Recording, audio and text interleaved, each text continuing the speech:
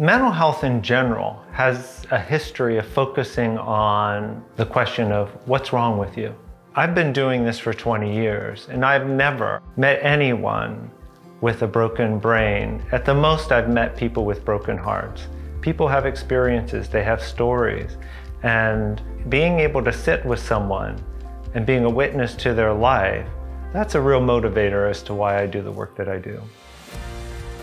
So a sex therapist is like a therapist, your typical therapist, but we have extensive training in human sexuality. A lot of couples, when they come in, they say that they have lost a closeness or intimacy. That's a big issue, is that they've stopped having sex or being intimate with each other.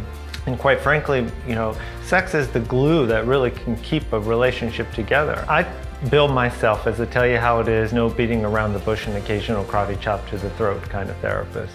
And in essence, I want to help you get what you need so you can get on with your life. A different strategy that I take, and I think that A Path to Wellness embodies, is we're much more interested in what's right with you. What's your story? How did you get here? Where do you want to go? There are many ways to get to a place of being well.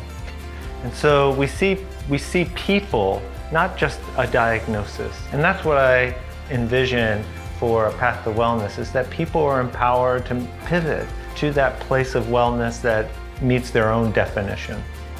I'm Dr. Tom Murray. You can trust that I can help you find your path to wellness.